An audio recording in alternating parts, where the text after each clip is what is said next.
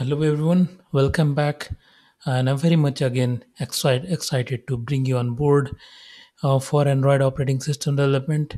Before we get started into operating system development, it is very much necessary to understand what are the uh, minimum requirements. So minimum requirement for this course is minimum knowledge of Android. Obviously, I'll be covering Android in all perspective, but if you know Android with some very basic understanding what is Android, whether you have ever used Android-based phones and all, okay, that is good enough. Or if you have ever discussed with anyone, or you have ever um, gone through any kind of Android session or so, that is good enough to get started in this course. More you know, better it is for you. Basic understanding of operating system. This is since we are working into Android operating system, so having knowledge of operating system is kind of very much needed. I'm not expecting you to be very great, having very great expertise in operating system, but if you understand minimal with your college courses, you know basics of operating system. That is good enough to get started.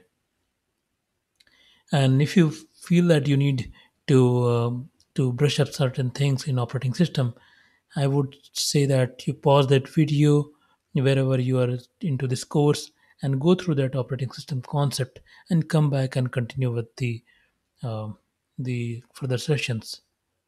It is up to you how you want to handle. Everyone is different, their ways are not same to learn. So you are good to, but these are my suggestions to have operating system knowledge.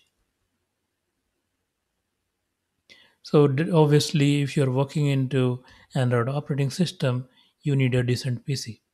You need uh, a PC with a minimum infrastructure. Otherwise, it is very painful to work into operating system. If in case you are here for a short time, you're not going to be full time for Android operating system development, and you don't have any decent PC or computer with these minimum infrastructure, which I'm going to ask, then I would suggest to have um, cloud account also. You can have any of the cloud account with this with following minimum infrastructure, and there you can do development. I mean operating system development, and then that will also work for. So there's no hard and fast. Whichever makes you more comfortable, you can go with it. So what you need? You need minimum of 4 GB of RAM. I would suggest to have at least 8 GB of RAM, if possible 16 GB.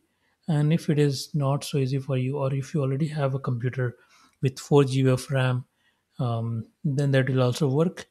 Thing is, it is going to take longer time, and you cannot work in your computer if you are already building Android operating system in your computer. If even if you have 4 GB of RAM, you need um, uh, swap memory of 8 GB. Okay, you can make that. And if you have 8 GB of RAM itself, that's much better.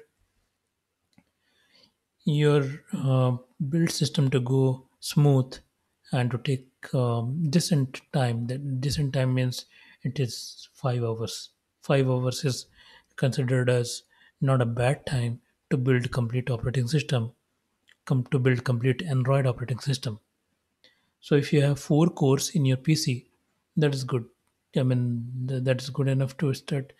8 core is quite good. 16 core is like you have everything. 16 core.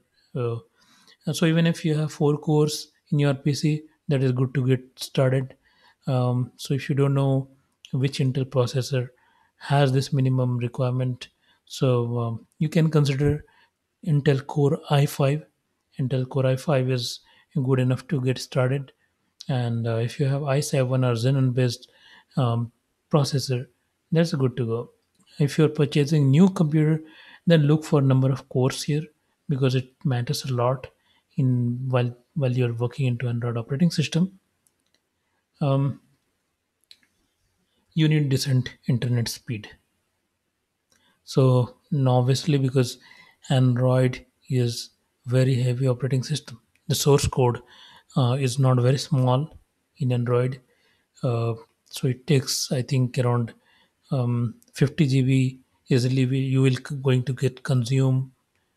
You are, if you are going for any kind of internet package, I would suggest go for at least 50 GB of package. You need more than 50 GB of package, in fact, over the time. So go for it. And your internet speed should be decent enough. If you are able to stream YouTube videos with high quality in your PC or through internet, then that means that is good enough to get started. So these are the minimum requirement for this course. Welcome again. Welcome back to welcome again to this course. Thank you.